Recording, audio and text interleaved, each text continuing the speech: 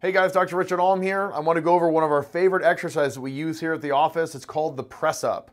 This comes from the McKenzie Institute, which is a technique that we use quite a bit in the office, and it's excellent for low back health, preventing low back pain, and even treating low back pain.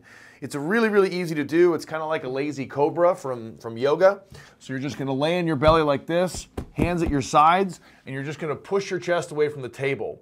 What's important is that you're keeping your back nice and relaxed at the top, because what we're trying to get is passive end range extension there. So it's an incredibly safe but effective exercise that you guys can be using to prevent low back pain.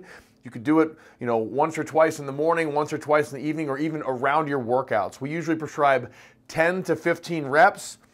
Give it a try. It's a fantastic exercise.